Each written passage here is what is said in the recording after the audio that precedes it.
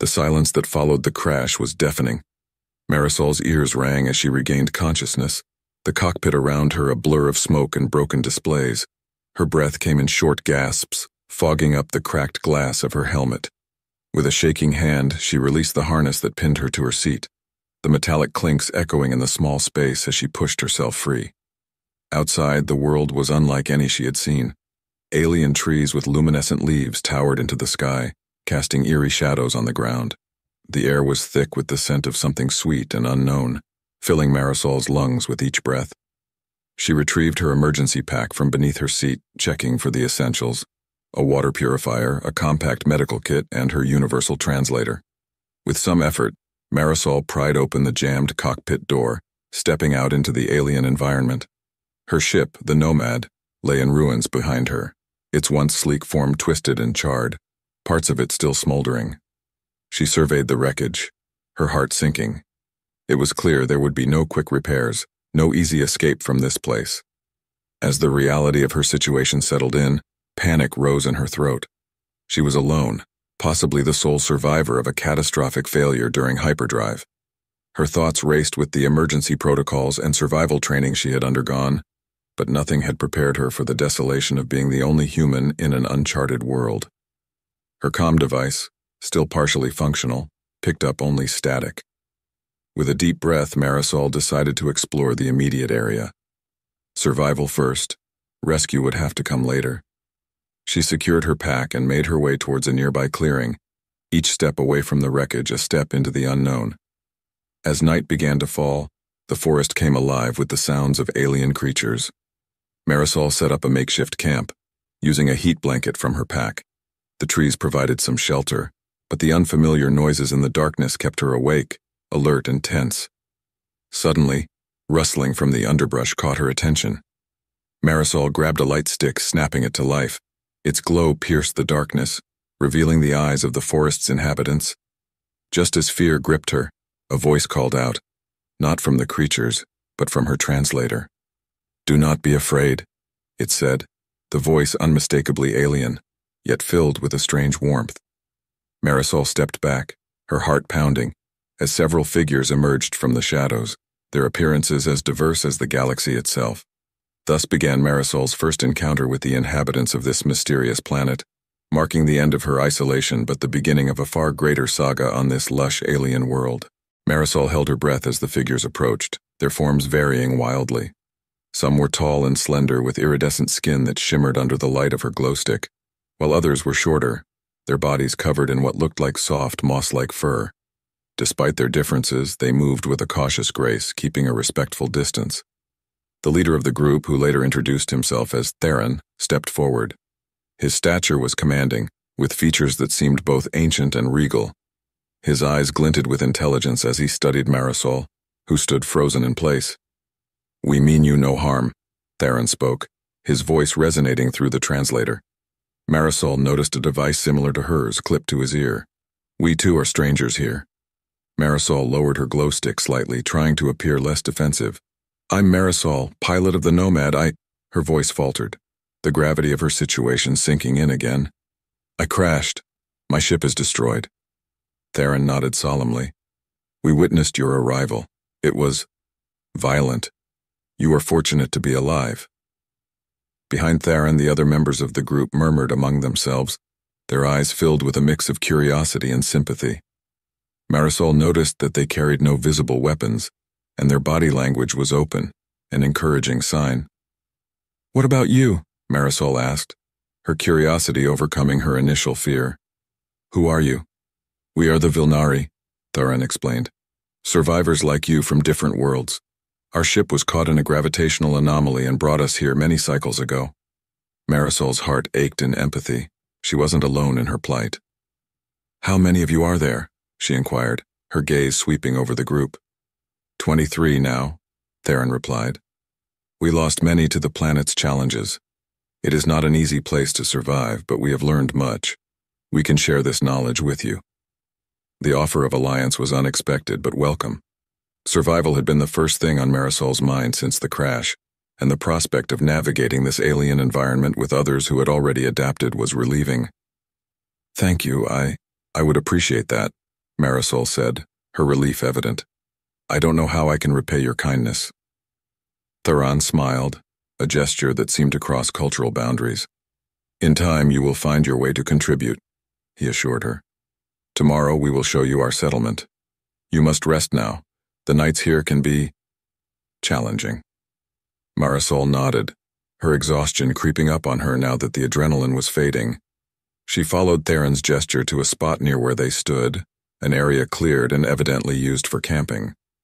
As she set up her heat blanket again, the Vilnari retreated to the shadows, giving her space yet staying within reach.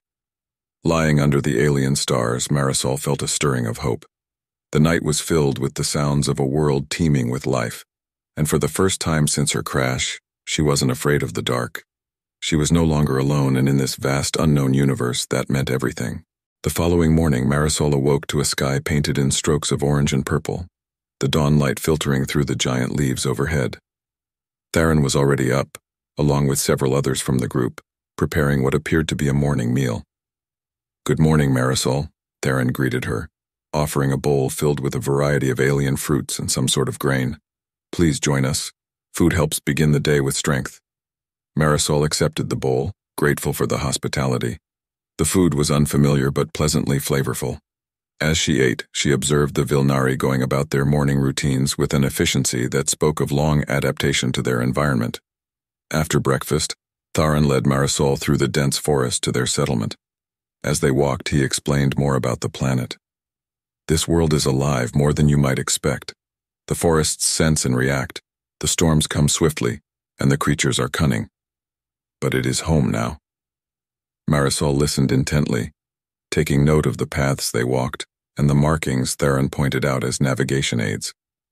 Eventually, they reached the settlement, a collection of structures built from the materials the forest provided. Everything was constructed to blend into the environment, with living vines forming walls and tree limbs creating frameworks. "This is impressive," Marisol remarked, genuinely awed by their ingenuity. "We've learned to work with the planet, not against it," Theron said. "But there are challenges. Come, I must show you something." They walked to the edge of the settlement, where Marisol saw a device, cobbled together from various technologies, monitoring the atmosphere. "Our biggest threat is not from the ground, but from above. The storms here can form in minutes, devastating anything in their path." As if on cue, dark clouds began to gather on the horizon, swirling ominously. Theron pointed to the sky. "A storm is coming. It will be here soon. We must prepare." Marisol followed him back to the settlement, where everyone sprang into action. Theron assigned her to help fortify the structures, using knowledge she had from her ship about reinforcing materials against pressure and wind. The storm hit with ferocious power, winds howling like tortured spirits. Marisol worked alongside a Vilnari named Jael, who showed her how to apply a sticky sap-like substance that helped hold the building materials together. "You learned fast," Jael commented as they secured a last piece just as the rain began to lash down. "I had good teachers," Marisol responded, smiling through the rain. For hours the storm raged, testing the strength of their preparations. When it finally abated, the settlement stood firm, though the forest around them bore the scars of the tempest. Theron approached Marisol, his expression a mix of relief and admiration. "You have done well today," he said. "You are truly one of us now." Marisol felt a surge of pride and belonging. She had not only survived, but contributed to the survival of others. As they surveyed the damage and began repairs, Marisol realized that this planet, with all its dangers and beauty, was becoming her new home. And with the Vilnari, she had found a new family. Days turned into weeks, and Marisol adapted to life among the Vilnari. She learned their ways, contributed to the community, and even began to feel a sense of belonging. However, the peace was shattered one morning when an urgent commotion near the outskirts of the settlement woke everyone. "Something's crashed beyond the northern ridge," one of the scouts reported breathlessly to Theron and Marisol, who had joined the morning assembly. "It's different this time, not like the usual debris from the storms." Curiosity and concern sparked among the group.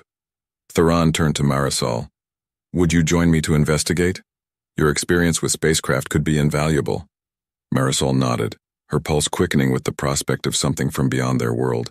She grabbed her gear, and along with Theron and a small team, set out towards the northern ridge.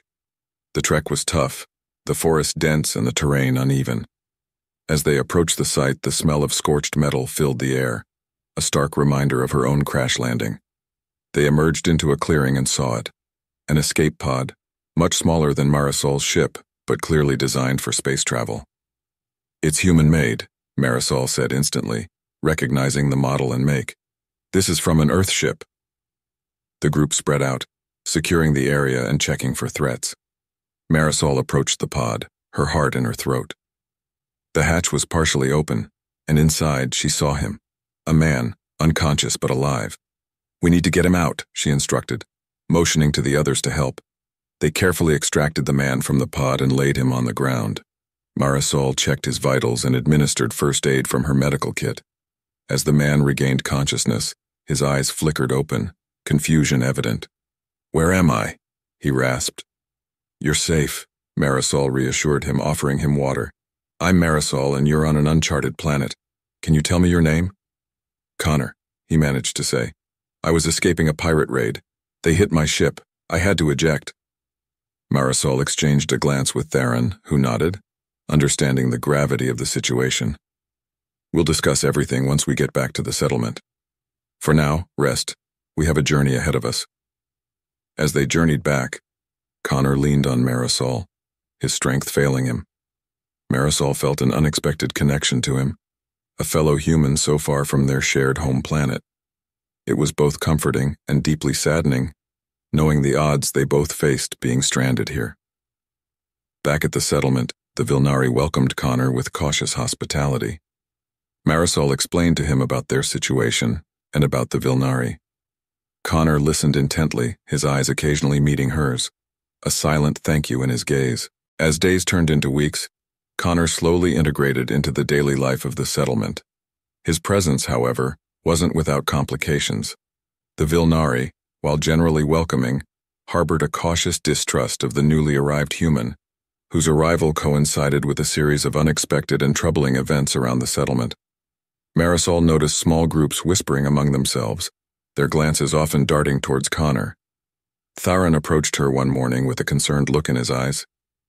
"Marisol, there are voices of concern among us. Some believe that the arrival of another human is an ill omen," he explained. "I understand their fear," Marisol replied, feeling a knot of worry form in her stomach. "But Connor is not responsible for the troubles we're facing." Theron nodded thoughtfully. "I believe you, but fear often clouds judgment. We must find a way to ease these tensions before they escalate." Determined to demonstrate Connor's value to the community, Marisol worked closely with him on various projects, leveraging his engineering skills to improve the settlement's infrastructure. Connor proposed a new irrigation system, drawing from his experience on Earth, which could greatly enhance their crop yields. Their project was initially met with skepticism, but as the system began to show promise, some of the Vilnari started to warm up to him. However, not everyone was convinced. Jael, one of the community's respected elders, remained suspicious, his eyes often narrowing whenever he saw Connor interacting with other Vilnari. One evening, as Marisol and Connor tested the new irrigation system, a sudden alarm echoed through the settlement. A fire had broken out near the storage area, threatening their food supplies. Without hesitation, the entire community mobilized to combat the flames. After a frantic hour, the fire was extinguished, but much of their food reserve was destroyed. The mood in the camp was grim. Whispers circulated that the fire was no accident, and some suspicious eyes turned towards Connor. Marisol stood beside Connor, who looked bewildered and hurt by the accusations murmured among the crowd. She spoke out.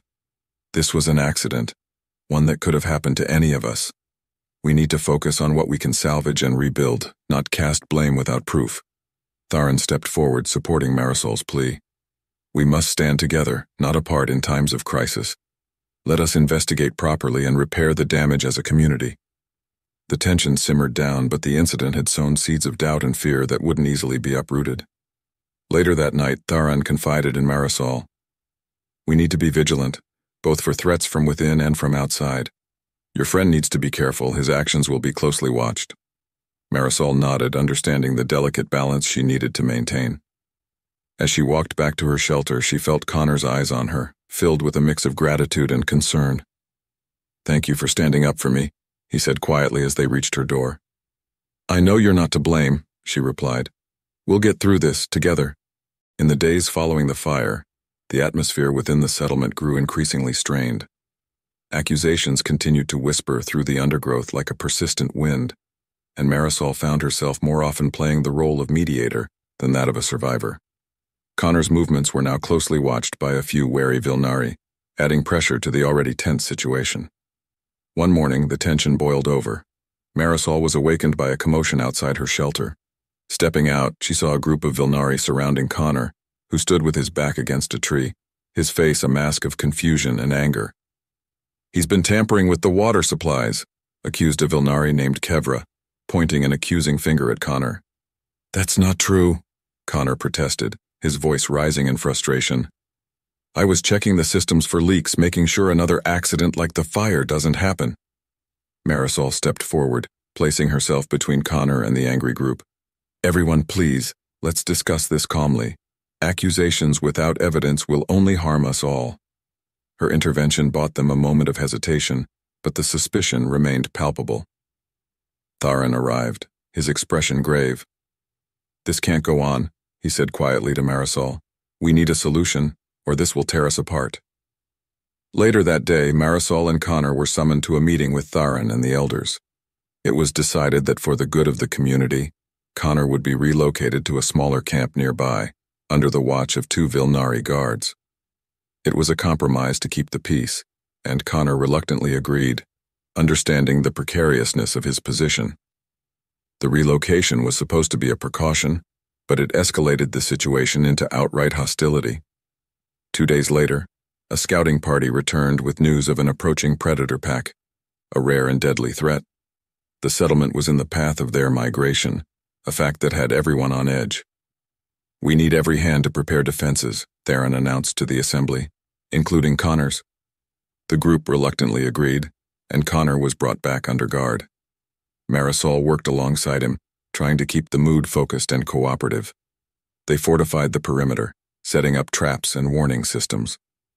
In the midst of their preparations, disaster struck. The predator pack attacked earlier than anticipated, their approach masked by the dense foliage. The settlement was thrown into chaos, the air filled with roars and screams. Amid the confusion, Connor was blamed for inadvertently tripping an alarm prematurely, causing panic. In the chaos, the guards lost track of him, and he fled into the forest, chased by both predators and a few furious Vilnari. "Connor!" Marisol called out, fear gripping her as she realized he was running deeper into danger. She grabbed a weapon and followed, her decision instantaneous but fraught with peril. The forest was a blur as she ran, dodging branches and leaping over roots.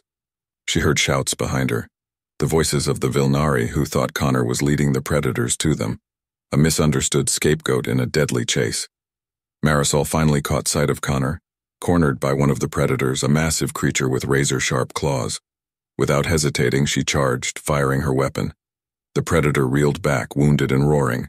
"Marisol!" Connor shouted, relieved yet terrified as she reached his side. Together they fought back, driving the creature away with a flurry of desperate shots. Breathing heavily, they looked at each other, realizing the gravity of what had just occurred. They were alone now, separated from the settlement by wild terrain and wilder accusations. "We can't go back," Connor said, his voice tense. Marisol nodded, her mind racing. "We'll find another way. Together." With the predators still close and their former allies now potential foes, Marisol and Connor faced the wilderness, uncertain of their future but united in their determination to survive. Marisol and Connor moved deeper into the alien forest, keeping a careful watch for both predators and any Vilnari pursuing them. The terrain became increasingly rugged, pushing their physical limits as they navigated steep ravines and dense undergrowth. They found a small cave near a waterfall where they decided to set up a temporary camp, hidden from immediate sight. As they sat by a small fire, Connor's expression grew serious. "Marisol, there's something I need to tell you," he began, his voice low. "Back on Earth, I was part of a team that dealt with forbidden technologies. What I was running from before I crashed. It wasn't just pirates. It was my own government." Marisol listened intently, the flickering fire casting shadows on their faces.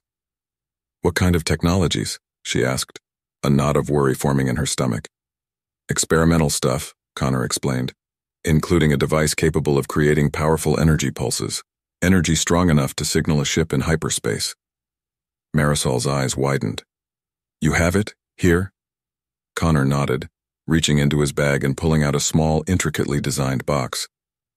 I managed to save it from the wreckage. It's illegal because it can also disrupt electronic systems if misused. That's why the government wanted it back so badly. Marisol understood the gravity of the situation. We could use it to signal for help, she said slowly, weighing the risks. But if it's discovered with us, we'd be arrested or worse, Connor finished for her. But it might be our only chance to get off this planet and find somewhere safe. They decided to wait, using the time to gather food and strengthen their defenses. Days passed as they prepared, always wary of any signs of the Predator Pack or the Vilnari. One night, as they discussed their options, Marisol sighed. We're living on borrowed time here. Each day is another risk of being found or attacked. Connor looked at her, determination set in his features. Let's do it. Let's use the device. It's better to take the chance than to wait here until something worse happens. They planned meticulously, choosing a remote clearing that would minimize the chance of the pulse affecting their Vilnari friends. As they set up the device, Marisol felt a surge of hope mixed with fear. Connor activated the device and a brilliant pulse of light shot up into the sky, piercing the atmosphere. The energy ripple was momentary but intense. Now all they could do was wait. Days passed with no sign of a ship. Doubt crept into their minds as they maintained their vigil. But then, late one afternoon, a distant hum filled the air, a sound both had dreamed of, but feared they would never hear again. A ship was descending towards the planet. Marisol and Connor watched, holding their breaths, as the ship broke through the clouds. It was a medium-sized vessel, not of Earth design, but clearly capable of interstellar travel. As the ship landed, they approached cautiously. The hatch opened, revealing not a government force but a crew of various alien races, each member looking just as surprised to see humans as Marisol and Connor were to see them. We received your distress signal, the captain, a tall blue-skinned alien, explained. We're traders and explorers. We can take you with us, but you must agree to work for your passage. Relief washed over Marisol and Connor as they agreed without hesitation. As the ship took off, leaving the planet and its challenges behind, they looked at each other with newfound hope. Together, they had faced unimaginable odds, and now, aboard this new vessel, they were no longer fugitives but crewmates headed towards an uncertain yet promising future. The journey aboard the trader ship was an uneasy alliance. Marisol and Connor had to prove their worth daily. As they adapted to life among an eclectic crew, the ship received a distress call from the same uncharted planet they had just left. The message was garbled, but one thing was clear. It was Theron's voice pleading for help. Marisol felt a pang of guilt and responsibility. She approached the captain, a gruff but fair-minded Taylorian named Captain Zorak. Captain, that's the planet we were stranded on. Those people helped me survive when I first crashed. We can't just leave them. Captain Zorak was initially reluctant. Our mission is trade, not rescue operations, he grumbled. However, after some persuasion and an agreement that Marisol and Connor would assume all risks, he consented to return to the planet. As the ship descended, Marisol prepared for a ground mission, her heart heavy with the fear of what they might find. Connor joined her, armed and ready. We're in this together, he assured her, squeezing her hand. They landed near the settlement to find it besieged by another predator pack, larger and more aggressive than before. The Vilnari were desperately defending their homes, but they were clearly outnumbered and on the verge of defeat. Without hesitating, Marisol and Connor leaped into action. Using the weapons and tactics they had acquired during their time away, they helped turn the tide. They fought fiercely, driving the predators back with every shot and strike. During the battle, Marisol spotted Theron, injured but still fighting valiantly. She fought her way to his side, providing the cover he needed to regain his footing. Marisol, you came back for us, Theron exclaimed, relief and disbelief in his voice. We couldn't just leave you, Marisol shouted back over the roar of the combat. With the help of the ship's crew, who had joined the fight after seeing the plight of the Vilnari, the predators were finally driven away. The settlement was battered and bruised, but still standing, much like its inhabitants. After the battle, as they tended to the wounded, Theron approached Marisol and Connor. His eyes were filled with gratitude. "I was wrong to doubt your friend," he admitted, gesturing to Connor. "You both saved us." Connor nodded, accepting the acknowledgement with a humble smile. "We're just glad we could help." Captain Zorak, having witnessed the bravery and resilience of the Vilnari, offered Theron and his people a deal. "We can't leave you here with those beasts coming back. You can travel with us, find a new home, or we can come back with reinforcements to help you defend this place." Theron considered the offer deeply. After a long discussion with his community, he decided it was time for the Vilnari to see more of the galaxy. "We will go with you," he declared. "It is time for new beginnings." As the trader ship ascended with the Vilnari aboard, Marisol looked out at the planet shrinking below them. She felt a mix of sorrow and relief. Sorrow for the hardships endured, and relief that a new chapter was beginning for everyone. On the deck of the ship, Connor took her hand, and together they watched the stars. "No matter where we go," he said, "as long as we're together, I think we can handle just about anything." Marisol squeezed his hand, her heart full. They had escaped, saved a community, and found a new path forward. The galaxy was vast, filled with unknowns, but for Marisol and Connor it was now an open road waiting to be traveled together. As the trader ship hurtled through space, Marisol and Connor, along with the newly rescued Vilnari, settled into their new roles aboard Captain Zorak's vessel. Life on the ship was a constant learning curve, with each day bringing new challenges and opportunities to integrate more deeply with their interstellar companions. Marisol took it upon herself to coordinate the Vilnari's transition, ensuring they adapted well to the technologies and customs aboard the ship. Her efforts did not go unnoticed. Her natural leadership helped ease the cultural shock for the Vilnari. Connor, meanwhile, was busy in the engineering bay, applying his skills to enhance the ship's systems. His innovations not only boosted the ship's efficiency, but also earned him a respected place among the crew. The suspicions that once shadowed his every step seemed a distant memory, as he worked alongside aliens from various sectors of the galaxy. However, the peace was short-lived.